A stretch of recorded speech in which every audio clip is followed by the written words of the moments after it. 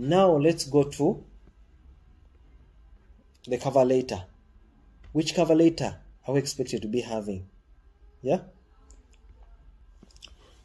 So a cover letter should be 1 page.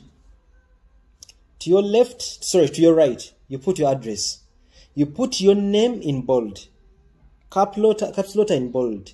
Below it, put the name of your current workstation in the CV. Below that, you put the address of that current workstation. Below that, you put your numbers, your contacts. Below that, you put your email. Then you skip a line. Then below, you put the date. That's to your right. That is your address. To your left, you come back. You write to. If the advert said you're writing to the human resource officer manager, you can write to the human resource manager. Then below, you put the name of that company. Skip a line.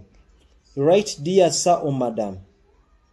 Never say dear sir, never say dear madam, even if you know the sex of that person. Reason that this is a formal letter. From dear sir or madam, you skip a line. You write RA. Application for the position of human resource. Application for the position of administrative officer manager.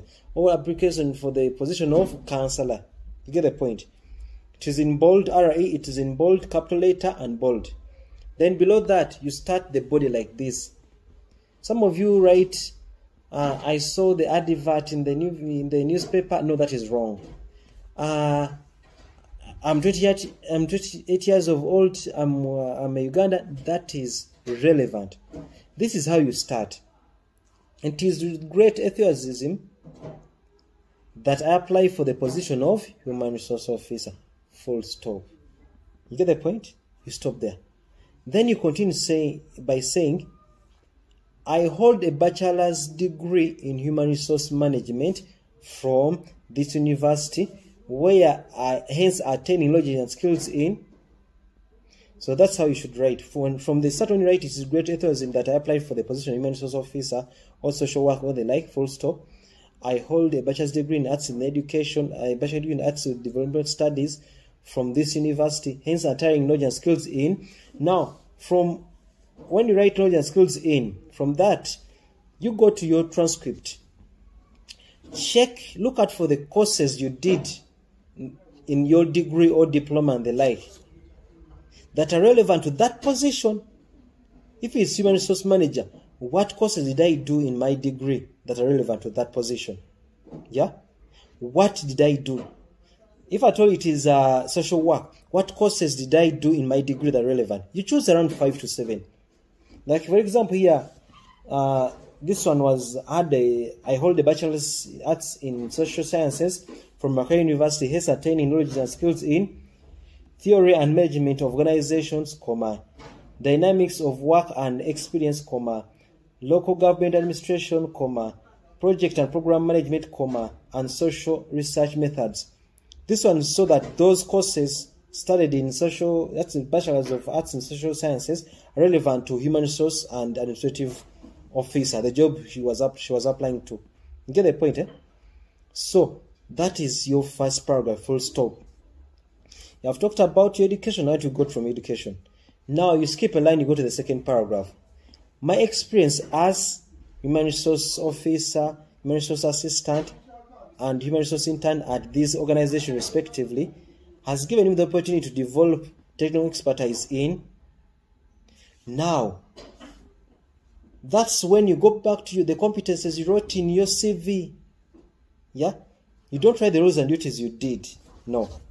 You write my experience as a social worker, my experience as a social worker at this organization, community development officer here, and community executive here, has given me the opportunity to develop technical expertise in. Then you go back to your competences and write them there. Write about 5. Here, we wrote, because it was human resource, my experience as human resource stroke officer at this company, administrative officer at that company, has given me an opportunity to develop technical expertise in human resource strategy creation and execution, recruitment and selection, employee experience expertise, human resource reporting skills, evaluating, monitoring and controlling public and private activities, and operations and staff management, full stop. So you get this from the competencies and skills that you wrote in your CV, comma, sorry, full stop. Then you continue with, therefore, with this education background and work experience coupled with my sense of organization and detail-oriented approach to work, makes me an ideal candidate for this kind of job, full stop. That is your second paragraph. It has talked about your experience, what you gain from the experience, competences, talked about your personal attributes. That last statement was about personal attributes, full stop. You skip a line. The third paragraph, you write, I would value the opportunity to join your team of professions where I would develop my skills further, full stop. You continue.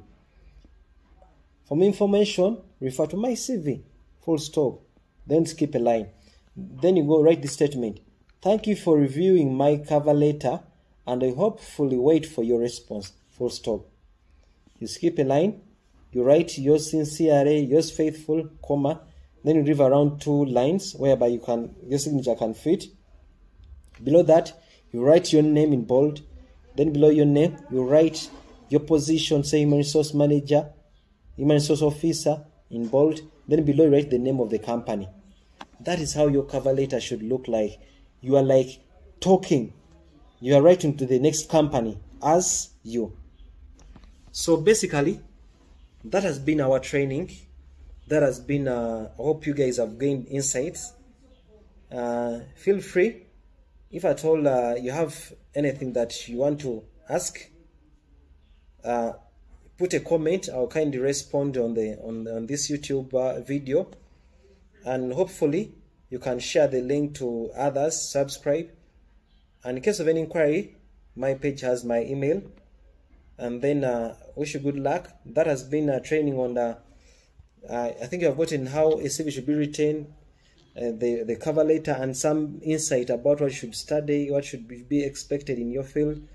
We have been handling adult and community education, social work, psychology, development studies, human resource, and administration. That has been the field. Thank you so much. Have a good day.